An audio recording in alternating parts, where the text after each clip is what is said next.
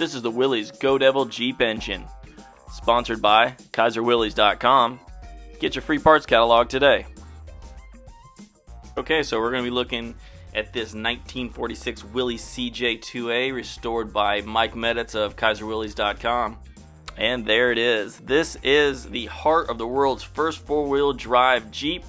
This is the Go Devil. You'll find it in all 1941 to 53 Willys Jeep vehicles, including the military, civilian Jeeps, trucks, wagons, and Jeepsters. It's a small 4-cylinder, 134 cubic inch L-head engine. It has a powerful 60 horsepower, 105 pounds of foot torque, and 6.48 to 1 compression ratio.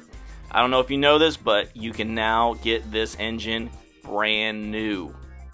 There are a couple serial number locations on the L-head. One is behind the water pump on the front of the block, and then there's another one behind the starting motor on the right-hand side of the vehicle.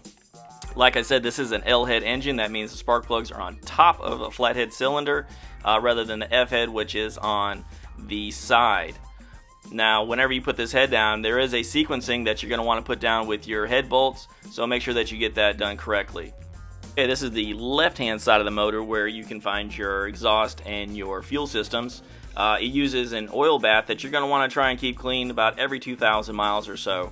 It'll really help to keep your nice new rebuilt Carter WO carburetor clean and running smooth, and it receives its fuel through a fuel pump running through these nice steel lines. I don't know if I already said this, but we have new L-head bare blocks. We have complete overhaul kits. You can have a brand new engine today.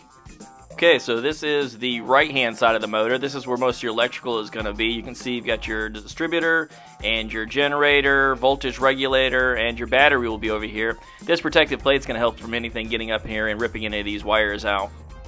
And you can see the fan belt there. You can also see the original FRAM style oil canister assembly, which you want to change the element about every 6,000 miles. And lastly, the L-head cooling system. This is 11 or 12 quart depending on whether you have a heater. You're going to want to check this twice a year to make sure you're not leaking any antifreeze.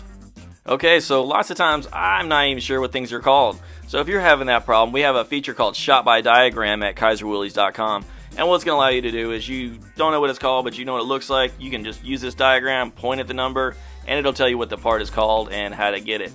And if you have any other questions, please call us at 1-888-648-4923 or email us at mike@kaiserwillys.com. And as always, you can order 24/7 online at www.kaiserwillys.com. Just in case I forgot to tell you, we have brand new 134L engine bare blocks for sale. Get yours today at KaiserWillys.com.